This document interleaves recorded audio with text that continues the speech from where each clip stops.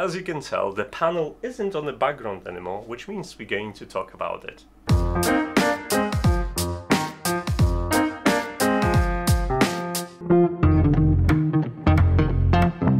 Hey guys, Banggood is filled with products that look really good on the pictures, but you often wonder whether they're gonna look as good in your hands. And this DIY Smd kit was one of them. It really looked good on the pictures, and as you can tell from the b-roll that's running right now, it really looked good in your hands as well. But some things are designed in hell, and this is one of them. I honestly can't make my mind up at this point. One part of me absolutely loves this thing. I mean, it's really nicely diffused LED matrix with 8 rows of 32 LEDs each. Those are individual addressable LEDs, like as you can see from the animations.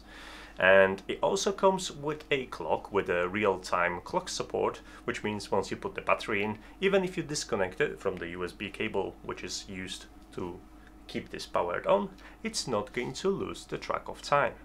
In addition to that, apart from clock and fancy animations, it also has FFT for audio, which means you can display equalizer like this, because it has a built-in microphone. If you don't fancy your voice or hearing the music, that way you can also hook up 3.5mm jack to plug in your audio this way. I mean, what not to love, right? But the other part absolutely hates this thing. I mean, with passion, because it put me through such a bad time. Ever since I got my hands on mini hot plate from Miniware, you can watch the review in the corner, I really wanted to do some more work in that direction. So I decided to get the Smd kit. And word of warning, you really have to have either a heat gun or a hot plate to accomplish the task at hand. Don't even try to use a soldering iron, even as fancy as a TS80, because you're gonna get stuck. As everything arrives in pieces, you'll quickly realize that this isn't a real matrix. It's actually just a long strip that has been formed into 8 rows. Now, obviously the IC is already programmed, so you don't have to do all that conversion into the matrix. So all you have to do is just put some elbow grease and start soldering.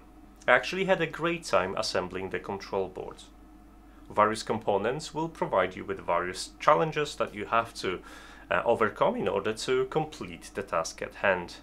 And even though I've run into some issues when I was soldering the main IC, it was a bit dark and I took the molding stump as the orientation dot and I ended up with IC soldered in 90 degrees to the left. Well, I got there in the end. Turns out there is a fair deal of mistakes that you can make without destroying the board, and well, as you can see, everything is working. After I finished having fun with the control board, I moved to the LED matrix, and I still had fun for about 10, maybe 15 LEDs. But you have to realize one thing, there are 256 individual LEDs on that board, with 256 capacitors. That's a lot of picking and placing. And do I look like a pick and place robot? I mean, 20, maybe 30 LEDs in, I absolutely had enough of this. To complete the matrix, it took me around 3, maybe 4 hours, and I had a mini hot plate to help me out with the task. The whole thing turned into chore really, really quickly. At this point I really started to regret all of that, and I wish there was an option for the LED matrix to be pre-soldered and complete, so you could focus on the interesting part and still end up with a, well, quite good looking result. What makes it even more fun is that you have also 256 chances to mess something up. And as this is me speaking about, I ended up with a couple of cold joints, which I needed to find and reflow. So if your lights are flickering and doing weird stuff, or just half of the matrix is displaying, this is probably something you'll have to investigate next. The next part that tested my patience was actually trying to assembling the thin acrylic panels without breaking them. I mean, those things break quicker then you thinking, I don't have a patience for it. Trying to align all that bendy parts with the T-shaped joints and screws, it's almost an impossible task, and I've ended up with a couple of broken panels, mostly because I ran out of patience. It means that sooner or later I will buy a nice thick piece of acrylic and I design a custom 3D printable enclosure for the electronics at the back, and this will look pretty again. But if you have more patience than me and more skills in your fingers, then you're more than welcome to get a DIY kit like this and try it for yourself. Just make sure you let me know in the comments how did that go.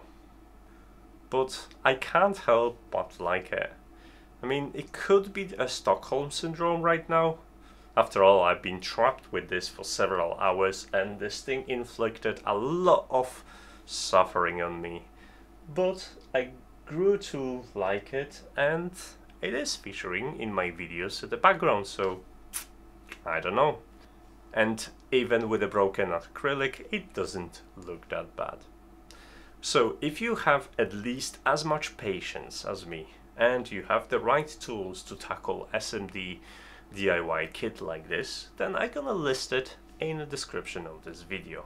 But be warned, this kit will test your patience, and you might end up leaving it at the side of the room for at least a couple of weeks. But before this panel ends up permanently on the shelf in the background of my videos, there is one more thing I'd like to try.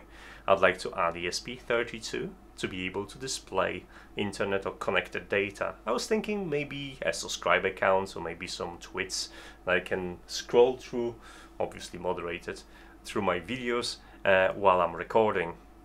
I don't know how that's gonna turn out, so if you want to see this happen, then you know how YouTube works. I do not have a posting schedule, so use YouTube tools provided to keep in touch, or follow me on social media and start a conversation, especially if you have interesting links with the DIY SMD kits to share.